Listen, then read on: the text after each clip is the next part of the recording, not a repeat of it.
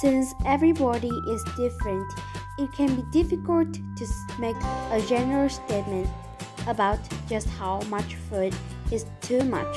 It's important to note that just because someone might be larger than average doesn't mean they are unhealthy. So let's start by breaking it down and seeing what happens when we get too much of certain nutrition and minerals. Sugar. It makes things taste so sweet, but unfortunately, it seems to negatively impact our health and consume in increasing quantities. One recent study found a significant relationship between added sugar consumption and increased risk of dying from cardiovascular disease. With observing participants for over 14 years. What makes this study so important is that the researcher took into account how healthy the participants' diets were other than just sugar, instead scoring them using something called the Healthy Eating Index, which is used by the USDA regardless of how the participants scored. More sugar was associated with higher cardiovascular mortality.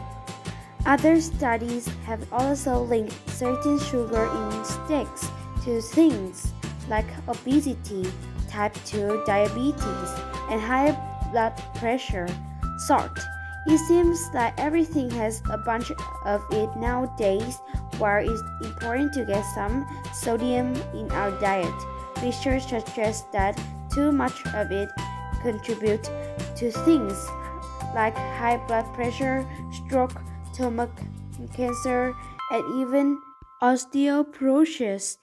The American Heart Association recommends no more than 2,300 milligrams of sodium a day, and ideally only around 1,500 milligrams fat.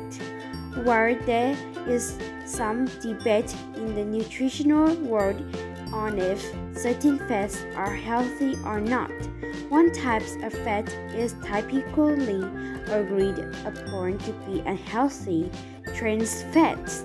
The general consensus is that trans fats increase the level of LDL, the cholesterol in blood, consequently increasing our risk of things like coronary heart disease.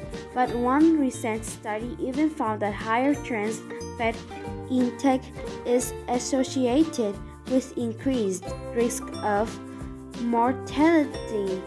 More research on that would be great, because right now it seems like almost any amount of trans fats is too much. But long-term effects of the overeating aside, could you really eat so much in one sitting that you die? While there don't really seem to be any studies on this, thankfully, so there have been cases where overeating is thought to be the causes of people's death. In these instances, the person's overeating was thought to have led to their stomach rupturing or caused them to choke on the food, which was cause of their death. The frequencies of cases like this seems to be very rare though, so I probably won't worry about it the next time you hit up a buffet or visit your grandparents' house. They always have too much food.